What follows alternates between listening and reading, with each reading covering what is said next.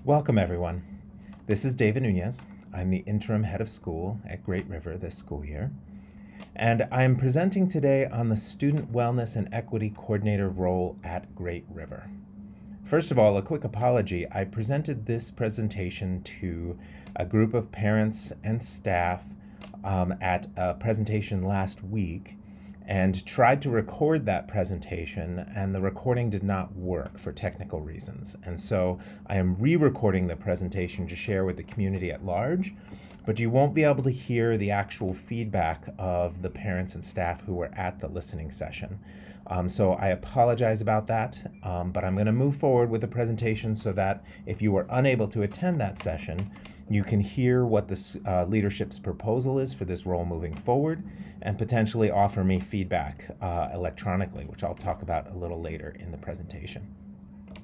The Student Wellness and Equity Coordinator role is a position at Great River that has been and continues to be a priority of the leadership team, of the staff, of the board. But we are thinking about some changes to the role.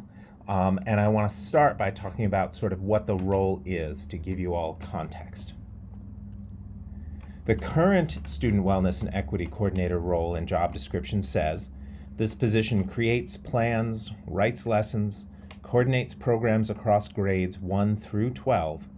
The Student Wellness and Equity Coordinator works directly with students and collaborates with teachers and leaders. The work of the SWEC addresses student wellness and community building in the following areas: equity and accessibility of the educational environment, healthy relationship practices and social emotional learning, and health and sexuality education. Now that's kind of the overview, the 10,000-foot view of what the job does, but what does that actually mean in terms of responsibilities?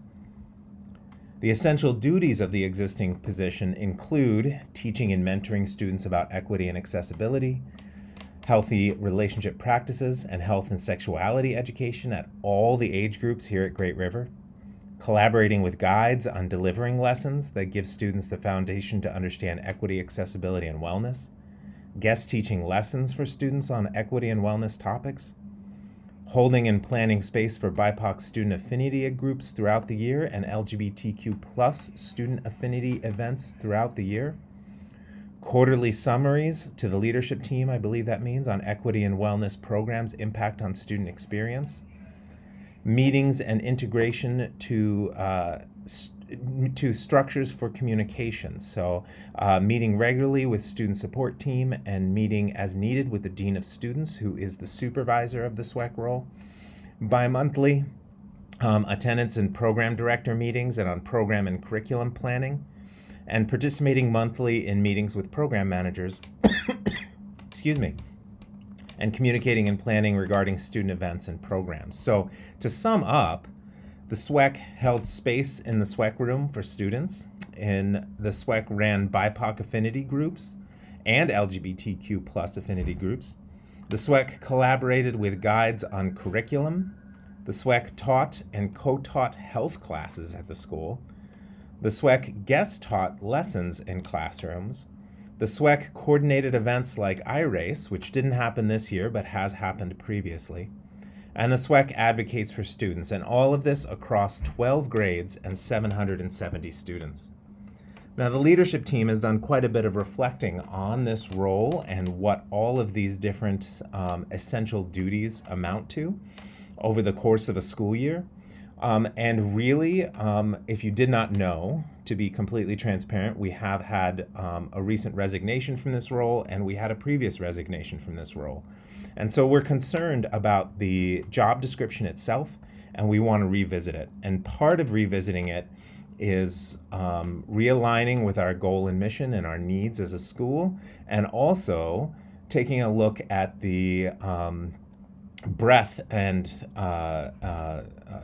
wide variety of responsibilities that is expected of this role. So in brainstorming, the leadership team would like to alter the size and expectations of the role. We really want to set everybody up for success who might fill this role in the future. We want the role to focus on fewer things, allowing for greater success. We want to empower a role like this to be a leader across the building. We think that we need, as a school, someone in the at a leadership level in the school who is responsible for doing this work and holding us accountable to this work as a staff. We want someone who would support staff development to have a wider impact. And we want to have Great River take the next steps in fulfilling equity promises that we've made over the years. So those are our priorities as a leadership team. What that means is really pretty severely, maybe not severely is the word, but pretty drastically changing the role into something different, and still making sure that all the aspects of the role are filled and the needs are filled in some way across the building. So what we're proposing is a very distinctly different role called Equity and Inclusion Coordinator. And in our proposal, we've described it as the Equity and Inclusion Coordinator will collaborate with the head of school and the school leadership team to support GRS's mission and vision in the areas of equity. So they would build authentic relationships with staff, student, and families. They would be culturally responsive, relevant, and inclusive. They would build our capacity for social emotional learning with behavioral restorative practices to develop positive learning behavior and growth mindset. And they would support staff to create empowered critical thinkers who are socially responsible. Again, a 10,000 foot view of what this position might look like. What's the nitty-gritty though? What are the actual job expectations? The essential duties of the Equity and Inclusion Coordinator would be, number one, to serve as a permanent member of the school's leadership team. This is not something that the SWEC has done in the past, and this is something that I feel pretty strongly about at the school's leadership level, that we give this role the authority to help hold the school accountable to our equity goals and to fulfilling the, true mission and vision of what we want to do here at Great River. Also, we talk quite a bit about guide coaching. So how can this role be specifically responsible for helping guides in the building? We have originally envisioned this as being a non-evaluative position, so not that the person would be coming in and doing formal reviews, that falls on the program director to do, but that this person would be coaching staff into improving and into growing and into walking further down that pathway towards more equitable practices. Now, this was something that I want to be completely transparent about. At the parent meeting last week when I brought this up, it was a more controversial point on this list of points. There were people in the group that felt like it should be a evaluative position in order to hold teachers specifically more accountable to equity goals and practices. So this is still open to discussion, certainly, as we move forward. Also, we'd like this role to coordinate equity-minded professional development for staff. Now, we've been doing equity-minded professional development here at Great River for years, and it would be really helpful to have somebody with a lot of experience coordinating that staff development, potentially even facilitating that staff development, but specifically coordinating what it looks like moving forward at the school. We'd like someone to help with curriculum development, and we'd like someone to help coordinate events related to equity for the school. Now, these things are, in my mind, roughly listed in order of importance, although that's hard to say too. I feel like, for example, the having this role serve as a permanent member of the school's leadership team is very essential.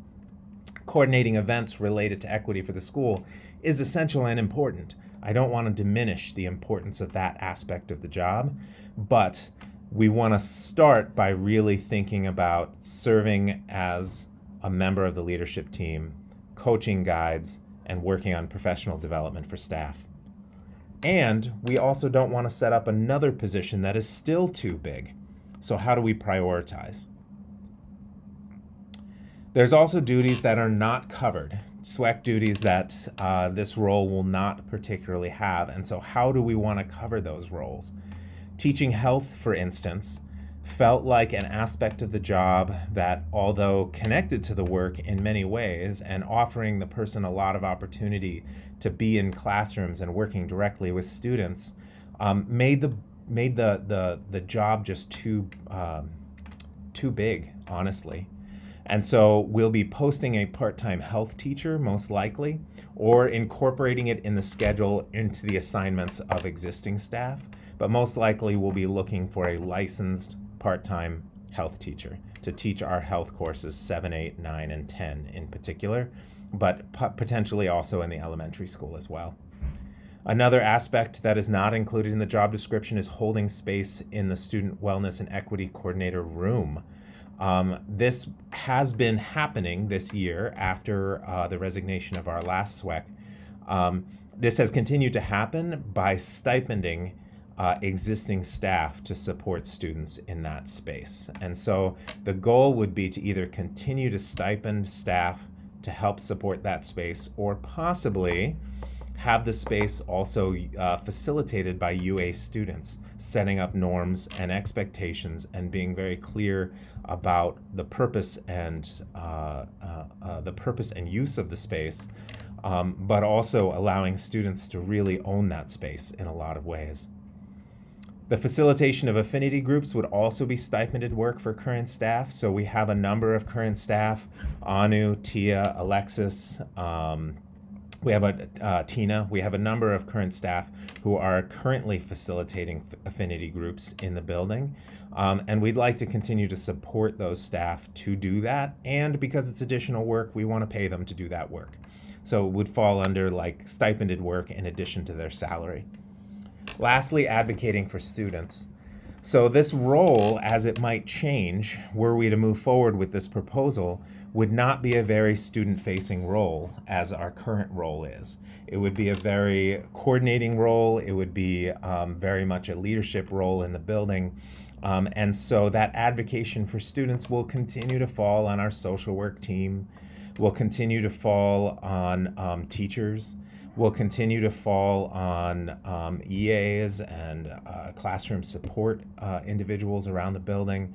And the idea is that this equity and inclusion coordinator, sorry, it says equity coordinator there, it should say equity and inclusion coordinator. This equity and inclusion coordinator would help support the teachers and social workers to do this work better. Questions we'd like you to consider. These are some questions that we brainstormed and that I'm happy to take feedback on, or other questions that you might have. So as you watch this presentation, if you've taken a few minutes to watch it, what elements of this SWEC role would you prioritize moving forward, especially in the context of a role like the equity and inclusion coordinator role that we're proposing? If our proposal is still too big, how would you change it? If it still feels like the job is too broad to set someone up for success, what changes might you make to it to set someone up for success? And also, what generally do you want us to know about equity needs at Great River? I'm inviting anybody who has watched this presentation to respond electronically to this presentation. Just hit reply to the email and give me your thoughts and questions. I will try to get back to you if there are questions as quickly as I can, but I'm not sure how many responses I will get. But more importantly, I want your feedback as we consider what the next steps might look like and where we might be going with this role. Thank you so much for your time. I apologize again that this presentation, that the original presentation didn't work out and that I had to re-record it, but really appreciate you taking the time to view this presentation, and I look forward to hearing from you. Have a wonderful day.